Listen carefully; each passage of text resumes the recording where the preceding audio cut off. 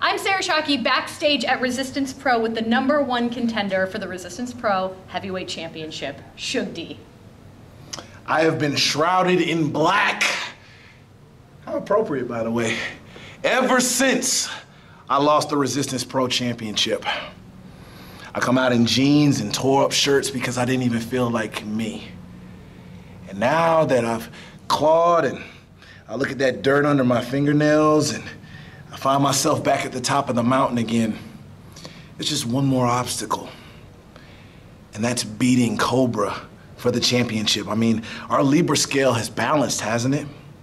You've been running around and gallivanting with the championship, and somehow along the way you became the 2-time Resistance Pro Championship. It's funny, I wanted that accolade. You know, I was the first Grand Slam, and then you became the 2-time champion. But you never should have even been the 1-time champion, because you should have never had it to begin with. You stole from me. And I continually told you that you stole from me. Yet here you are, resting on laurels you should have never had, making money that you should have never had in your wallet, cashing checks that were never meant for you.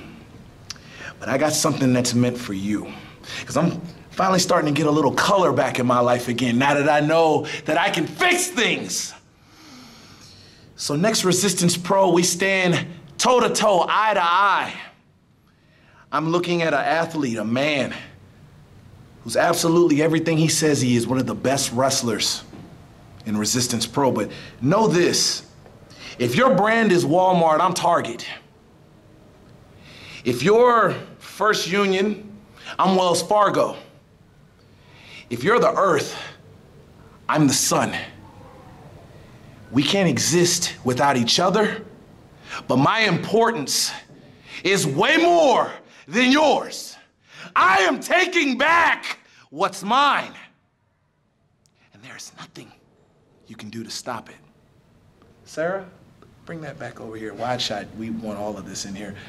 You look great. Thank you. I hope you got another black dress, because you're gonna need it.